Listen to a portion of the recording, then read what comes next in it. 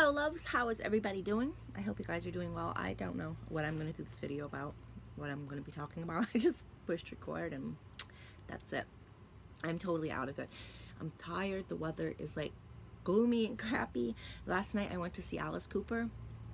It was so fucking awesome. He's so good live, so good. I mean, like, so good. I saw him like 20 years ago with my mother and my grandmother and two friends that were friends at the time, no longer friends. But it was an amazing show. Like 20 years ago, it was so funny and amazing, and just he was great. The whole like time we had was insane. Like, it was funny, and so I really wanted to go again since he was coming around, and I wanted to take my mother and my daughter because I went with my grandmother and my mother. I was like, I want my daughter to go see Alice Cooper with her grandmother, because my mom and my grandma would go see him like years before I was even thought of, and they would always go, and they would go up front, and like they're kick-ass, and they would always just, I don't know, they loved Alice Cooper. They even my grandfather threw fun fact, my grandfather threw Ozzy Osbourne out of his house because he said he was a bum. He's like, get that fucking bum out of my house. And my grandmother's sister's like, he's not a bum, he's a rock star. And he's like, he's a fucking bum, get him out of my house. And like literally thought he was a bum and kicked him out of his house. So I don't know, like my family has interesting stories and they do interesting things. So I wanted my daughter to experience that, and it was fun. We were in the crowd, we were on the floor. There was always a pit, which I appreciate. I love seats are great, but like there's no experience like a pit. And I have serious anxiety, so I'm always like, I get anxious to go. That is so fucking annoying. People are doing construction and I just want to like hammer them. But I'm so mean, I'm sorry. I don't really mean that, but that's annoying. Yeah. Anyways, I don't even know what I was talking about because I get distracted so easily. Oh yeah.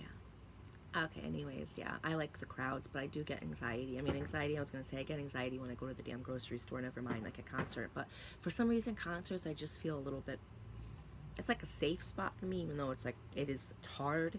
It's a safer spot. It's easier for me to go to a concert than a lot of other things. I don't know why, I don't know. So I like the floor, and I will push someone out of my way if I need to. Like, I'm a pushy little broad when it comes down to it. But it was a nice crowd. Besides, there was a couple like really grumpy people. I always like wonder, I think this is the thing with Connecticut.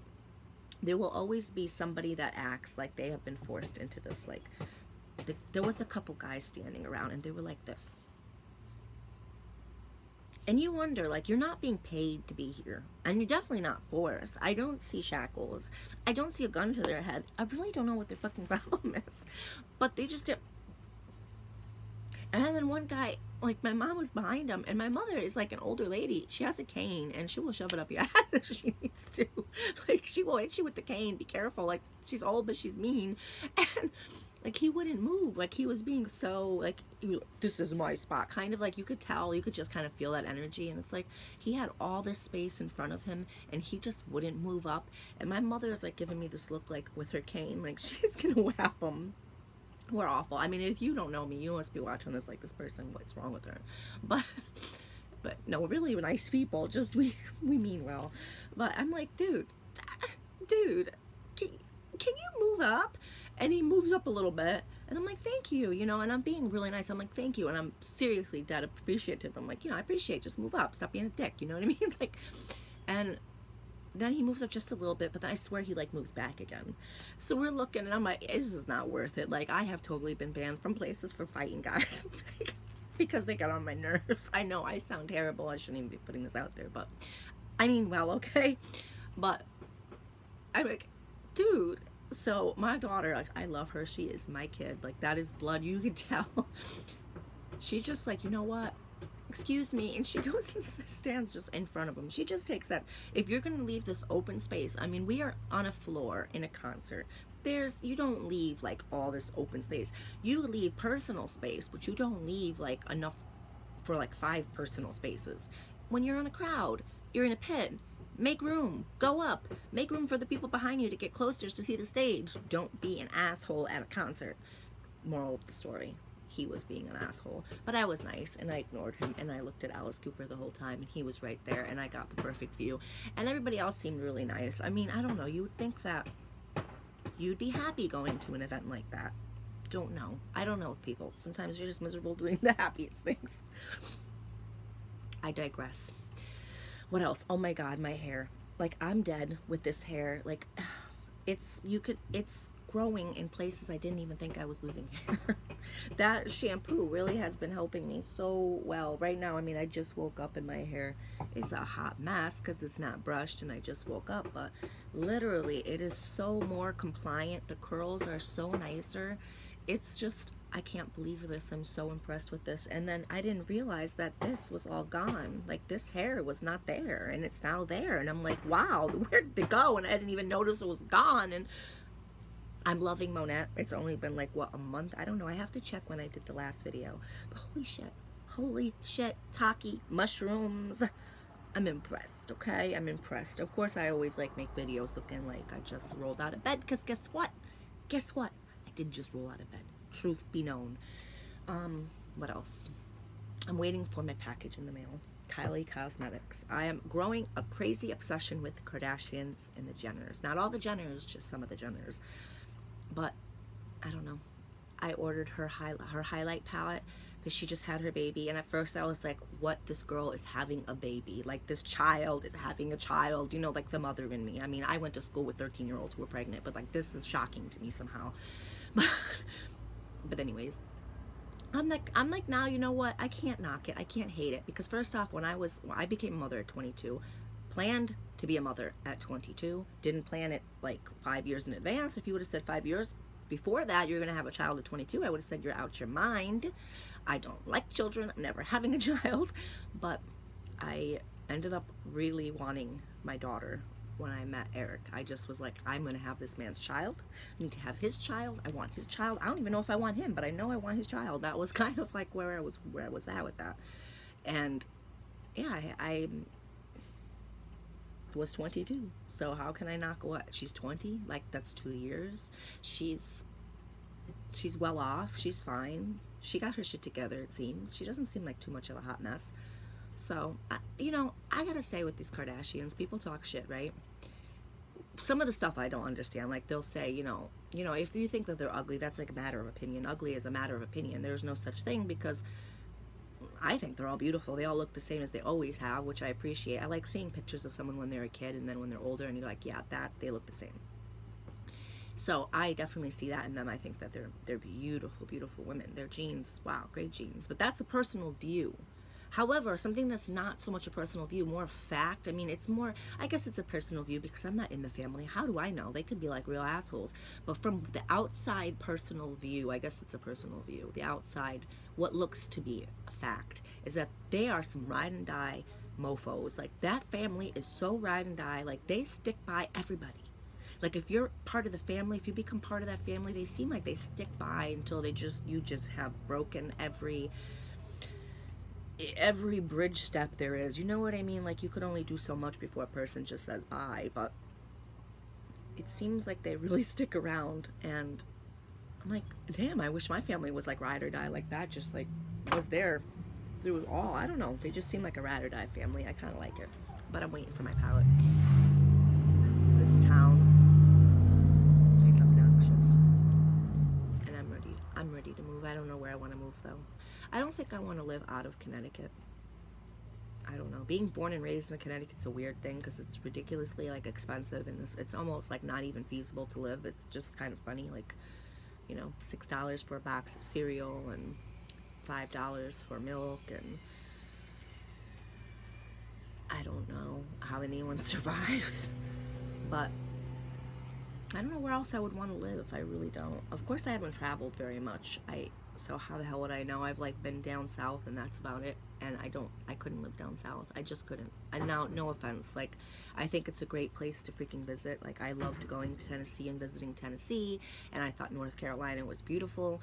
But as for like it's too far back. A lot of it's too far back for me. Like, I'm too like rainbow flag in my front yard type of person, and like, I just can't. I have to like I can't live somewhere like that, and I think too much it's very closed off in a lot of the places. Not everywhere and not everybody. There are amazing people from down south. Like, I hardcore love some people down south, like my whole heart and soul.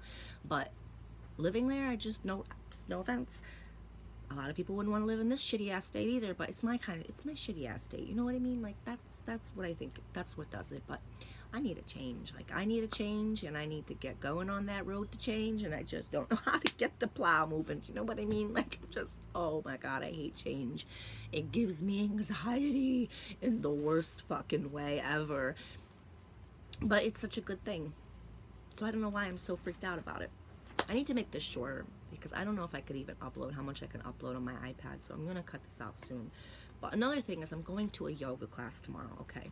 If you've made it this far, just keep on listening, right? I will keep you updated on this shit. This is a challenge for me. I took a yoga class years ago. I mean, maybe 5+ years ago. I don't even know how long it was. And I still have the yoga mat sitting there. I had an anxiety attack, a really, really bad anxiety attack during one of the, like, calm down meditation at the end of the class. And it was just like a little town class that they had. The town used to throw on yoga. Now the town doesn't really do shit, but that's besides the point.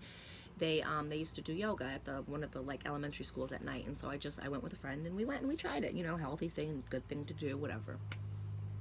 Massive anxiety attack, like, bad. To the point where, I don't know, something like opened up inside of me. I started having like revelations and thoughts and memories, and holy shit, I was flooded by like terribleness, laying there in an elementary school fucking gymnasium, and it's dark, and I smell, it's probably because it was an elementary school. That was probably totally like PTSD flashback. You just triggered yourself, and I didn't notice that, and I think I just realized that at this very moment. So thank you for that. But I was laying there on this elementary school floor, like, and just crying, and I had to get up and go into the bathroom and collect myself, and it took a while, and I don't know how many, like, the people that were doing the yoga, I don't think noticed, because they were in their little trance, and that was fine. Like, good for them. I'm glad. That made me happy. Like, but the yoga teacher definitely noticed, and I noticed. And afterwards, she's like, you know, you're okay. I'm fine, okay, bye. I think it was the last class anyways. I don't know. I never went back again. I never did yoga again. I haven't done yoga since. It just freaked me out. Like, I'm just like, yoga is not for me. My mind is fucked up. It doesn't want to relax. But now I'm realizing, like, I need to take control of this mind. It needs to relax. You got to, because you're going to die otherwise. But you have to control it. So I'm trying to control it more. And I found a class at this place. It's in, if you're from around Connecticut, it's in New Haven. I love New Haven. I think it's like, I love cities. It's gnarly. New Haven is kind of turning into a really, it's always been a gnarly city, but they have so much shit going on. So they have this great place where they have the salt tanks. If you know me, if you've seen my videos or you knew anything, you know I did the salt deprivation tank. So awesome. You lay in like 1,000 pounds of Epsom salt water. You float, you sit in the dark tank for an hour, and you relax your brain pretty much, and just relax your body, your muscles. Everything relaxes in the salt Epsom tank, the deprivation chamber, pretty much. I don't know. It's kind of amazing. I'm torn in between it because it is a little bit like hard for me to do that, but it's good for me, so that's why I like it. But the same place has yoga classes. I know. I'm like, I talk way too much. I keep going. Thank you for the ones who love my talking. I love you guys so much. And anyways, they have a yoga class going on, and it is for people with depression and anxiety. It is a 2-hour yoga class. Hold on. I talk too much. My throat hurts. It is a 2-hour yoga class, and it is pretty much teaching you how to do yoga when you have depression and anxiety. And I was like, holy shit, I think this class was made for me. And the chick that does it seems really cool. I kind of looked up her shit, and she looks like a cool person, which is really important because energy is everything to me. But yeah, I'm like, you know what, maybe that will help me learn how to use yoga, because maybe it is harder for people to do yoga when they have depression and anxiety. Maybe it's not just me, and I thought I was a crazy person who has anxiety and anxiety attacks in the middle of the floor in an elementary school yoga class. It's too dry. It's too dry. I have a heater. I have the heater on. I should have turned it off. I don't know if you can hear that. It's cold. And I'm on a little outside porch, so it's really cold. So I put a little heater out here. And I always get comments about my porch. But not gonna go there. So lots of love, lots of blessings. Thank you so much for watching, and thanks for sticking around, and I'll see you all later. I'll keep you updated on my yoga. Bye.